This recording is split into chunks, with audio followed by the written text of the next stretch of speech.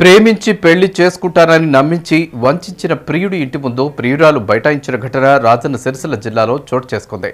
తన ప్రియుడితో పెళ్లి జరిగేంత వరకు తన పోరాటం ఆపనని భీష్మించు కోర్చుంది.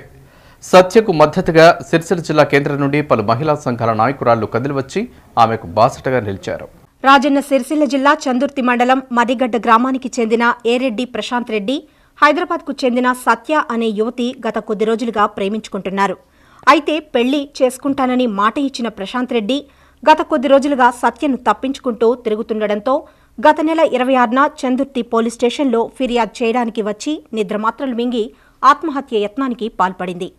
అనంతరం ఈ నెల 1వ తేదీన గ్రామంలోని వాటర్ ట్యాంక్ ఎక్కి బైఠాయించడంతో విషయం తెలుసుకున్న ప్రశాంత్ రెడ్డి తన పొలం వద్ద క్రిమిసంహారక మందు త్రాగి ఆత్మహత్య యత్నానికి ఒడిగట్టాడు. సకాలంలో వైద్యం అందడంతో ప్రశాంత్ బ్రతికి బయటపడ్డాడు. అయినా కూడా పెళ్లి విషయమై ప్రశాంత్ రెడ్డి కుటుంబ సభ్యులు మాట్లాడకపోవడంతో న్యాయం కోసం ప్రశాంత్ రెడ్డి స్వగ్రామమైన మరిగడ్డలోని ప్రశాంత్ ఇంటి ముందు బైఠాయించింది. తనకు న్యాయం జరిగేంత వరకు ఇక్కడి నుండి కదిలేది లేదని భీష్మించుకుంది. తన ప్రియుడితో పెళ్లి అయితేనే ఇక్కడి నుండి కదులుతానని పేర్కొంది. సత్యకు మద్దతుగా మహిళా సంఘాల నాయకురాళ్లు కదిలివచ్చి న్యాయ పోరాటంలో భాగస్వాములయ్యారు.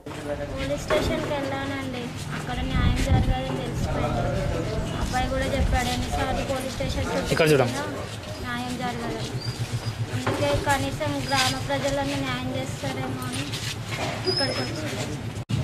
అబ్బాయి హైదరాబాద్కి వెళ్ళాడంట, సీరియస్ ఉన్నదంట. ఇప్పుడు ఇక్కడ హాస్పిటల్ నుండి హైదరాబాద్ తీసుకెళ్లారనేసి వాళ్ళ నాన్న చెప్తున్నారు. ఆ అబ్బాయి ఎన్ని రోజులకైనా ఇక్కడికి రాక తప్పదు. అబ్బాయి వచ్చే వరకు నేను ఇక్కడే ఉంటాను.